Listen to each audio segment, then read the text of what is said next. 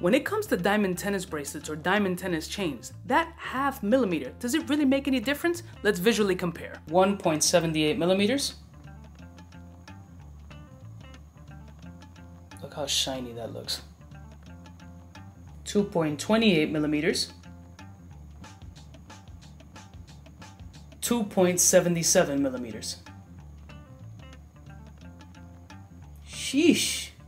Look how beautiful, white, and eye clean these tennis bracelets are. That little 1 carat all the way to the right, I would pair with a watch or double stack it on the right hand wrist. The center 2 carat joint, I would rock by itself, a slight little subtle flex. And then that 3 carat, you're starting to play with the big boys. You can definitely pair that with the watch, wear it by itself, or start triple stacking that joint and showing people that you icy. So which one would you prefer, the 1 carat, 2 carat, 3 carat, or do a triple stack? Let me know, comment below.